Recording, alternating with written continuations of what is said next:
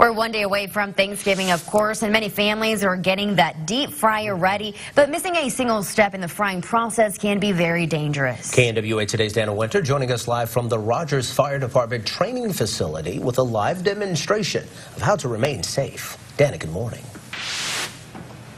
Good morning, Chris. Well, we showed you a little bit earlier about just how dangerous it can be if you don't have your turkey completely thawed out and dry as well. Now we're going to show you a partially thawed, well, it is a thawed turkey. It was in my, it was actually my refrigerator last night, making sure that it was good and ready to go. And explaining to us a little bit more about exactly what this is and what we're about to see is Dennis Thurman with the Rogers Fire Department. So, Dennis, what are they doing? What are we about to see here?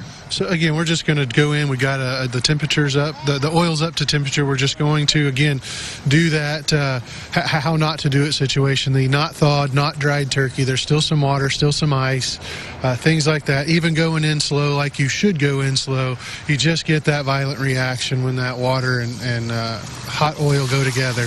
Oh, and so we're seeing quite a reaction. Look at that, guys.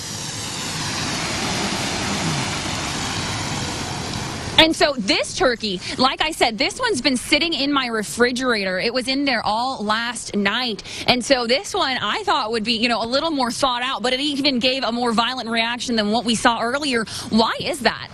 Again, just very much that simple science, right? Oil and water don't mix. And now you've got this high temperature oil, and it's especially with this morning cold temperature or refrigerated cold temperature, it's just that violent reaction of the oil and the water mixing.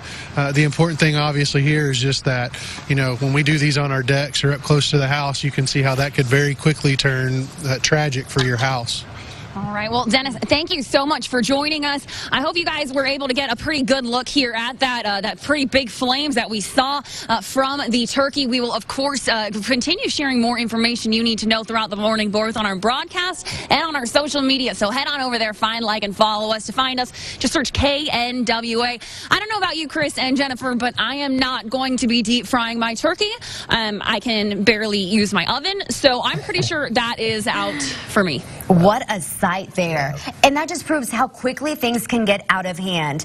And if there are kids running around or pets or anything really that can catch on fire, that can go south very fast. Well, a lot of people need to see the visual of the flames. And once again, Dana mentioned it, if you're on a wooden deck and you're not experienced at all, well, guess what? Wooden fire, I mean, that combusts very quickly. So yes, a great demonstration there. Yeah. Dana Winter, we appreciate it.